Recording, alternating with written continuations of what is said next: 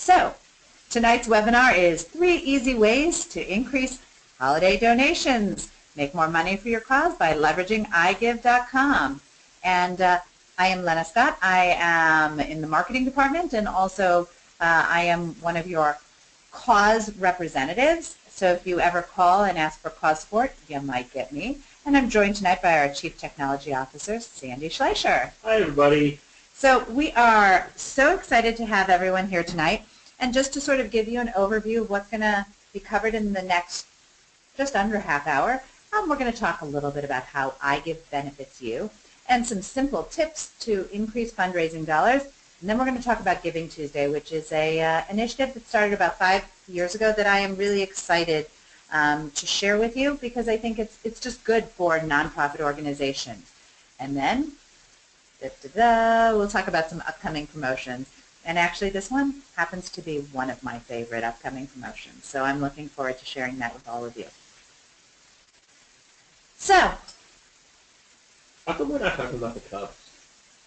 So you should know that Sandy and I are actually sitting here in suburban Chicago. So if there are any Cleveland fans out there, we're really, really sorry. But you know what? Here's what's really actually... I think this should be an agenda. An agenda item is the Cubs. What's really actually very cool about this is that both Cleveland and Chicago have been waiting a really long time for a World Series pennant. So to me, although I am a Cubs fan, whoever wins, really, it's historical and it's awesome.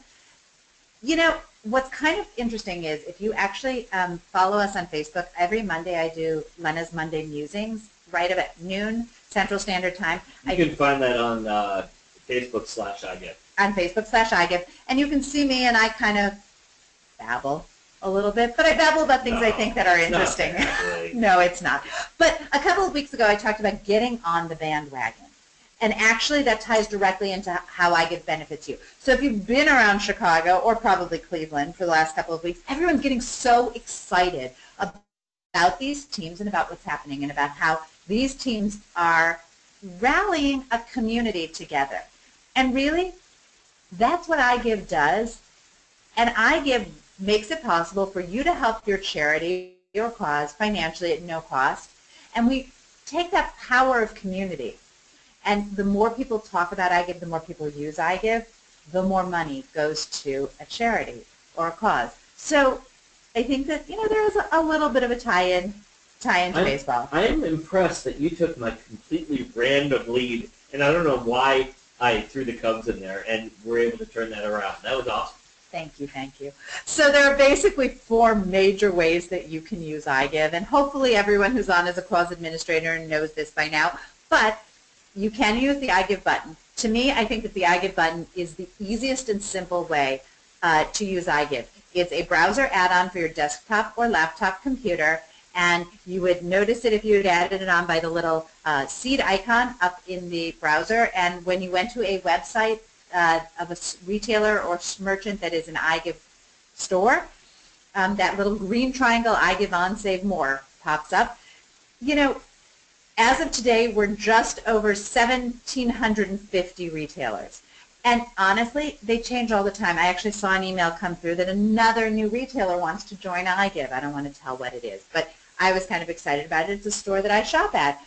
But I happened to see that email in the internal email messages. Everyone else isn't going to know it. So these things change all the time. So by having the iGive button, you never miss an opportunity if your favorite store has joined iGive, or if there's a special coupon or a special deal.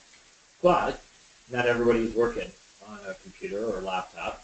So, and a lot of people are using mobile these days, and iPads and tablets that aren't full computers. And so for those, we created apps. So for whether you're on Apple and you need an iOS version for either the iPad or iPhone, or whether you are on Android, and either of those we can give you. The difference, though, big difference, and important to know, is that you have to, unlike the iGive button, which is automatic if you're in your browser, you have to remember to go into the apps on your iPhone, your iPad, or your Android to use the app. Otherwise, unfortunately, you don't get credit. Use the apps, shop, you get credit. Absolutely. You can always go to iGive.com too, and that works on your phone or on your tablet or on a computer.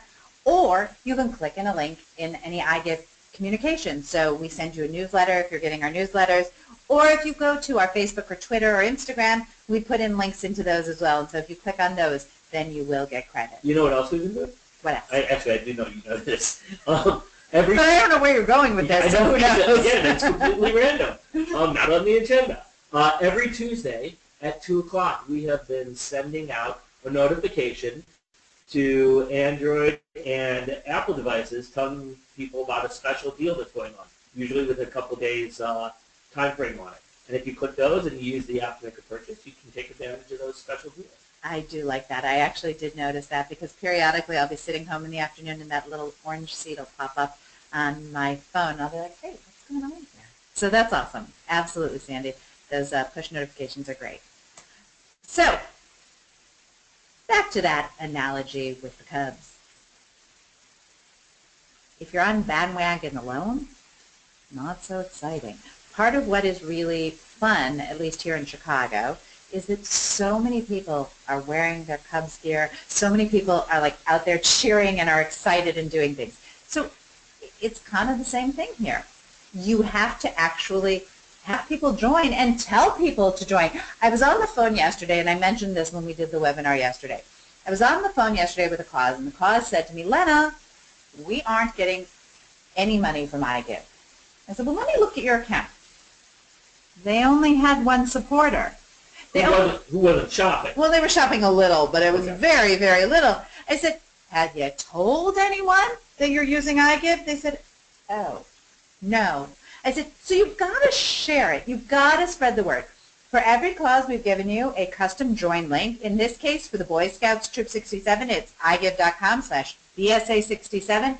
Depending on what your cause is, it's usually igive.com/ and it's either your cause name or some acronym. If you don't like your join link, shoot us an email at support.igive.com, open the ticket and say, can you change my join link, and tell us what you want to change it to. And as long as another cause doesn't have the same join link, we'll change it to whatever you want that makes it work for you.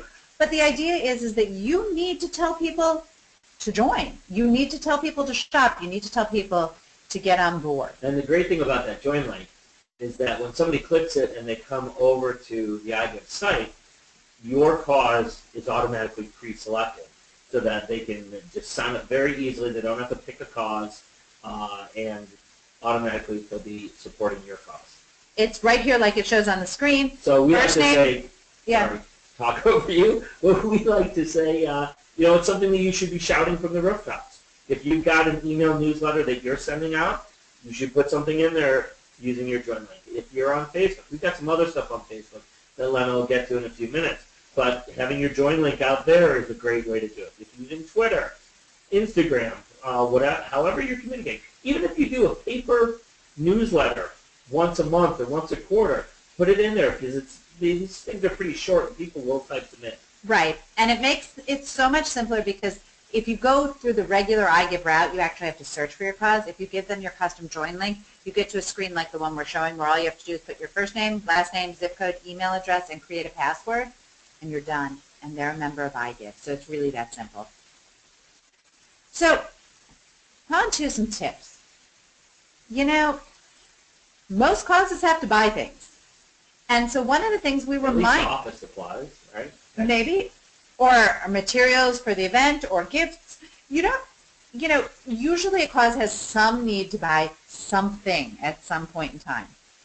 And really, if you shop for your own cause, while you may not necessarily be earning money, the rebate that you're getting back, the money you're earning by shopping through iGive, actually becomes a discount to your cause. So, for example, you're purchasing office supplies for your cause, and you buy it at Staples or Office Max, and let's say that this week they have a 2% cash back. That means you're paying 2% less, essentially, for those items. Plus, they might have coupons or other deals that we're offering that are special to iGive shoppers, so you might get a great deal on top of it, and you're going to get a check back for some of that money. So again, too, as you're looking at this time of year and you're budgeting maybe for next year, if you budget to shop through iGive, you can always count on at least some donation back to your cause for every purchase that you're making that's a qualified purchase. materials for events, gifts for people. I have to say that I'm on a board, and we bought T-shirts, and we bought it through an iGive retailer, and that meant that the T-shirts cost us just that much less because we had the budget for the T-shirts, but then we got the donation back, so it was a great deal. And like you said, there's tons of coupons on iGive. Look at each merchant that you're shopping at. There's usually several, if not several pages of coupons, and often, especially this time of year, there's free shipping too. So you can kind of stack multiple things on top of each other and save a lot of money. Hey Sandy, did you know that every Friday on Facebook we post a store that's doing free shipping Friday? I know that today because you told me about that yesterday, but I didn't know about that yesterday. Right, so check out our Facebook page because sometimes we have special offers that we put only up on social media, like Free Shipping Friday, and so a store might have free shipping on a Friday that you can get on Facebook. Chun asks, is there a way to make corporate account purchases eligible? That they use a corporate account and they have to sign in a special way on some sites. And what I would suggest on that is open a ticket on support.igive.com and ask us about the specific vendor that you are inquiring about, and we will ask our merchant team. We'll ask our merchant team to look into it. research it, and we can find that out for you. It may or may not. We don't know. It depends on the merchant. I think that some merchants will let you do that because what happens is you'll go to the site first, and then if you sign in as a member, I know that, like, for example, at Staples, now this isn't a merchant account, but at Staples, I get Staples reward points, and I still get my Staples reward points when I shop through iGive.com. I just have to start at iGive, and then when I get over to the Staples page, I add my rewards number, and everything works just fine. So we'll look into that for you. The support team can absolutely look into that for you. So another way that you can increase your holiday fundraising is to create a holiday wish list and ask for gifts from iGive.com stores. So now that works for you as an individual or for your supporters to tell them, hey, if your kids or anyone are making a holiday wish list, let people know that they can shop at these iGive.com stores and shop through iGive.com, and you'll get a donation. Or, for example, if you're a shelter, and during the holidays you're an animal shelter, and during the holidays you need things like extra kitty litter and pet beds and things like that, for maybe dog food for your shelter, make a wish list and tell people that they can go to Petco or PetSmart and that they can buy these things online for you, have them shipped directly to your shelter, and not only will your shelter get the donation, but you'll also get a cash donation because their purchase was made through iGive.com. Yeah, well, you already mentioned that I'm Chief Technology Officer here at iGive, and my wife knows very, very well that anything at thinkgeek.com is appropriate for me. Now, my kids are teenagers in my house, and so they love gift cards. Because when I say, what do you want? They go, I don't know, give me a gift card. So what I've started to tell my friends and family who want to buy them gifts is, if you go to iGive.com, there's a whole selection of gift cards, like American Express gift cards, or I have a senior in high school, she's going to be going to college. I said, you could buy a Bed Bath & Beyond gift card online, and those we can save so that she can buy. We like to give those as graduation presents. Right, they're great graduation presents. Or Target. And people buy those at the holidays, too. People are buying them already for her so that she can save up and use those next year when she needs them.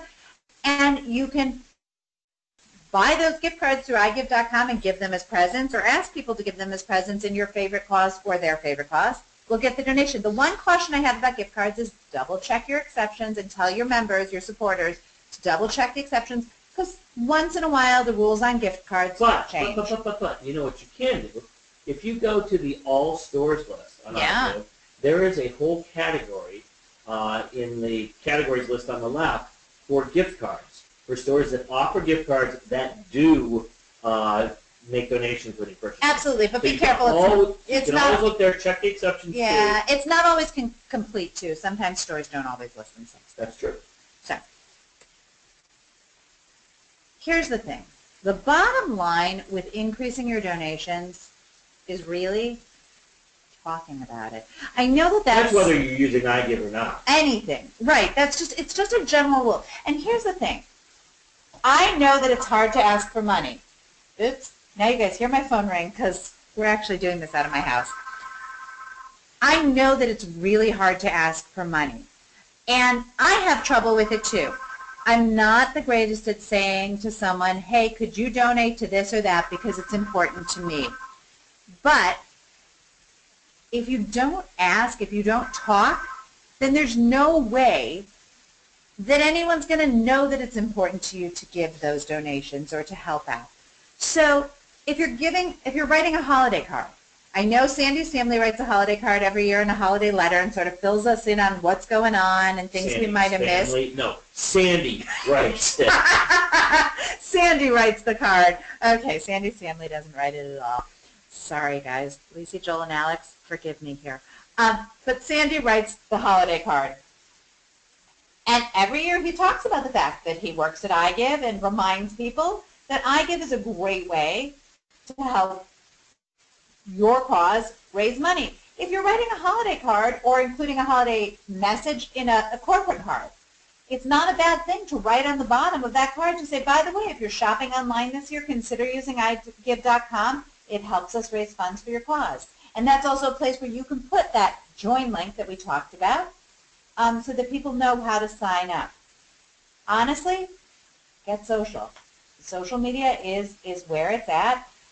My high school senior told me today that her generation is now termed Generation Like, that because they like things on Facebook, they give that thumbs up, that they're all about the social media. Good grief. Yeah. Okay, Charlie Brown. But the reality is that we all do know that social media has a tremendous impact on what's going on in our society today. And so post about it. Facebook, Twitter, whatever social media your cause is using, get out there and say, hey, we have a goal of X. We're trying to raise this much for the holidays. However you choose to give that message, just include it and let people know that this is a way that they can help you. And ask those people to share that as well. Absolutely. Please share this message. And the reality is, well, we here at iGive would love you to share the message of shopping at iGive. If iGive isn't your priority, the bottom line is share so that people know to support your cause, however they choose to support your cause. We do have a couple of hashtags that we've been promoting. One is I Shop I Give. Really, I think that's pretty effective to explain what happens at iGive.com. Another one is more generic about, just the idea of giving, the spirit of giving. I give to you. And the last one is hashtag free money, because the reality is that with iGive, when you're shopping online, you're not paying anything else extra. You're not paying anything more. You are shopping online, and you are earning free money for your cause. Finally, we have all sorts of tools on our website. If you want to share about iGive, it's the Tell a Friend page. If you click on Tell a Friend in the upper right-hand corner of your screen, this is the page that you would come to. And Sandy, can you tell us a little bit about what these different choices are? Sure. Well, Lena was just talking about social media. So the first one on there is Facebook. And this, if you click that, it'll post a message to your Facebook page telling, your friends on Facebook that you support whatever cause you support and that they can help too by using iGive. And it gives them a link. And again, that kind of uses a personal join link in it so that they'll be supporting your cause automatically if they click it. Similar for Twitter, except it's a lot shorter, right? 140 characters or less. And then we have a kind of a blurb if you click on the email one that gives you some text that you can either use verbatim or you can modify, edit it how you want. Just that it's text that we suggest, asking people to help support your cause. And then there's a personal join link, if you will, here, which includes your member ID encoded in it, so that we know that if somebody clicks that and joins, that you referred them. And sometimes we do promotions that offer a bonus or entries in a contest if you use your personal join link. And then it would show up on your My Referrals section. Right. And so that is to be used for pretty much anything. That's different than your cause join link, which isn't tied to an individual. That just gets people to your cause. I'm going to have you leave us here for a second. Oh, sorry. There's also social media options at the cause level. Absolutely. And we give you the ability for iGive to automatically post certain kinds of information to your cause fan page once a week, once a month, when there's pertinent information, when somebody makes a purchase, so that you can get different content about there and people see that iGive is really helping your cause. Some great things, especially when your cause is getting a check and people see that posted. You know, we have research that shows that when causes enable custom join links, auto posting on Facebook, that they actually see a 395% increase in their donations. Yeah, it's huge. Now, I mean, that assumes that you have people who like your page, and that goes back to communicating and making sure that people know that your cause is out there and where to go to find information about it. Absolutely. So moving ahead, we technical difficulties there. Giving Tuesday. I mentioned at Giving Tuesday that Giving Tuesday has been out there for about 5 years. It is held annually the Tuesday after Thanksgiving. It was an initiative that basically started with the idea that here in the U.S., Thanksgiving is our national day of saying thank you. Black Friday has become the consumer holiday, right, with everyone going off and shopping.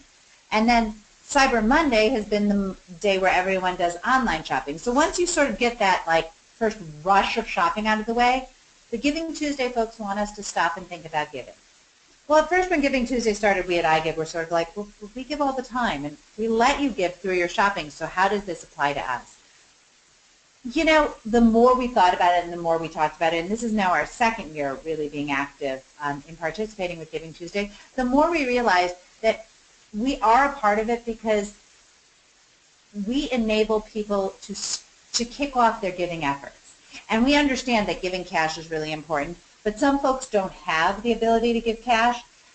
Some folks may, need to give presents, and the December time of year isn't the best time for them to give cash. And the Giving Tuesday organization now is encouraging people to use stores that give back to the community, and that's where, iGive is just a perfect match. Absolutely. So it's an initiative to start off the giving season, and the other thing is that it's hyper-local. So the idea is that Giving Tuesday is a national effort, but all of your causes, for the most part, are causes that impact your local community.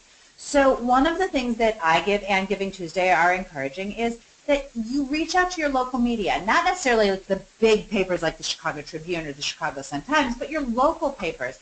Daily Herald. Daily Herald or your local Pioneer Press newspaper. Those are the smaller papers in the Chicago area.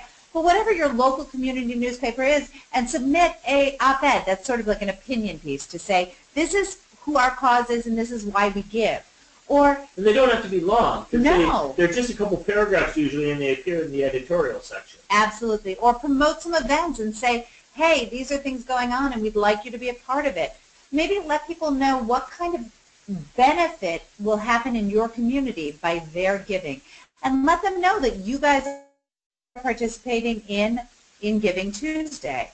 Also, a part of Giving Tuesday is the whole unselfie movement, which is a social media movement, and you take a picture and use the hashtag unselfie and Giving Tuesday. So I sort of modified this one off of the Giving Tuesday website, and it said the original ones that I give to and a cause name, and I said I shop for, cause name, and hashtag I shop I give, and hashtag unselfie. Talk about how you're giving and why.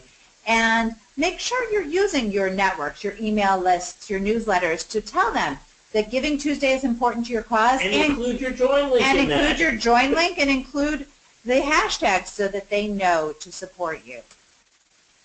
Here's some sample language, that you can use. I'm supporting blank by shopping through iGive.com, hashtag Giving Tuesday, hashtag I shop I give, or, I'm giving to blank through my online shopping with iGive. So again, these are some simple ways. Also, if you go to the Giving Tuesday website, they also have some amazing tools and resources for causes who are looking to join. So this is language like for Twitter. Yeah. It's short. It is short. So promotion time. Woo-hoo. You know what, by the way, we have pop-up promotions periodically, so you should always check your email if you're a cause administrator, because you never know what we're going to send you and what we're going to tell you. But this one is one I'm telling you in advance. This is one of my favorite things. We do 31 days of giving. It's from December 1st to December 31st. We ask our causes and our members to post their favorite holiday pictures. They post them on the iGive.com Facebook page. It goes in the photo section, and then you get to look through them and you get to vote for your favorite ones. And I have to tell you, I saw some amazing photos last year that supported such incredible efforts, like some pet efforts, some that supported firefighters who had died in the line of duty, and they were just so heart-wrenching and moving. I mean, the spectrum of causes that we have at iGive were so represented in these pictures. So you tell your friends to vote, and they can, and the top 3 causes will win money. The first cause will win the first prize, and second and third will win a second prize. So we encourage you to watch your emails for details on 31 Days of Giving, but tell your members to post their pictures and vote for them, because they're really exciting. And by the way, in addition to that, during 31 Days of Giving, when they're going to the site to check out these pictures, there are going to be some amazing special social media offers that'll be on Facebook, Twitter, and I think we're also going to try and get them up on Instagram. And these are just a few of the stores that are already committed to offering special deals for us during 31 Days of Giving. You know, we want to be sensitive of your time, and we know we're just approaching 7:30 right now, and then we'll take your questions. But the bottom line is, it's all about communications. We just get started. We'll take it from there. If you enable us to auto-post, we'll be happy to do that. And ask for help. I think that's the other most important thing that I can tell you. Support.igive.com, open a ticket, and that is a resource for you to reach out and ask us your personalized questions, anything that you might need to know. Or if you need help. Yeah, about anything. So and there's also a plethora of knowledge out there. We've got what we call our knowledge base, and pretty much every question that's ever been asked over the 19 years that we've been in business has an answer out there. Most of them. Almost. And so it's especially on a weekend or at nights when you may not get an answer back immediately, great source to do a search in the knowledge base, and you can get your answer right away. The other thing to remind your supporters at the end of the year is that we're not tax professionals, but our tax professionals have told us that if you are a 501c3, a religious or governmental organization, or have receipts less than $5,000, your supporters' donations that have come through iGive may be tax deductible.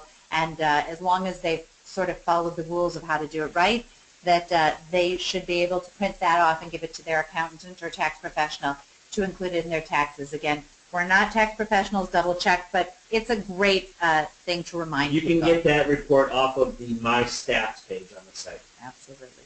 So now is the time for questions and answers. And, you know, one question I'm seeing here, Sandy, that maybe you could answer is, you know, that frequency thing. Well, I don't want it to appear too much on my website. How do I make sure that happens? Well, I think you mean Facebook, and the person means Facebook. Oh, I think that is what they mean. The website, but you, with the Facebook options that we can do auto post for, you control how often those things post to Facebook. So, like I said, we don't recommend it, but we allow daily. We usually default to weekly or monthly, depending on what the different messages are. I think there's 4 different auto posts that we can do. One is just a general join link. Another is how much your cause has earned over the course of the year. Another is that you're getting a check, and there's a 4th one that I'm not remembering.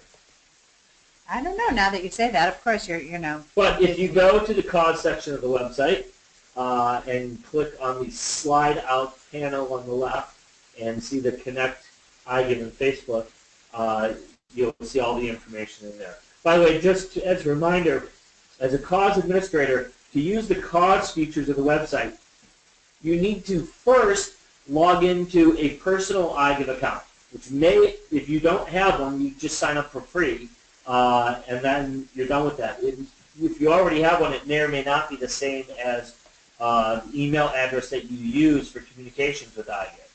But you need an account, a personal account, and then you log in using your cause ID, which is a number, and your separate cause password, and then you can get into the ledger and other types of the Facebook functionality and other cool stuff.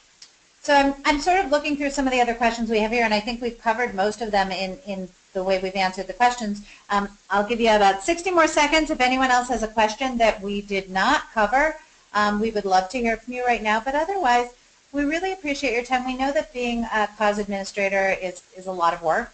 And remember that iGive is a tool to help you. So we're here to give you different ideas and resources. Also, as we look to create future webinars, we are looking to hear from our cause administrators to say, what is useful to you? Are there areas of things that you would like to learn about that we could be a resource for? Because earlier this year we did bring in an expert who talked about future planning for causes, but we would love to bring in people that have expertise. And my little cat Lily, who I rescued from a shelter, just jumped on my lap. Can you say hi, Lily? On that note, this webinar, as well as our past webinars, will be up on our support site, support.igive.com, so you can listen to it again, or you can send that link to anybody who you think should see this. And this is probably our last webinar for this calendar year. For 2016. So wishing everyone a happy and healthy remainder of 2016. And happy Halloween and Thanksgiving and holidays if you celebrate. And Happy New Year. And please use support.igive.com. We are happy to answer any or all of your questions year-round on that site. And we look forward to continuing to help you in the future. And thank you so much for joining us. And we will see you soon. Go Cubbies!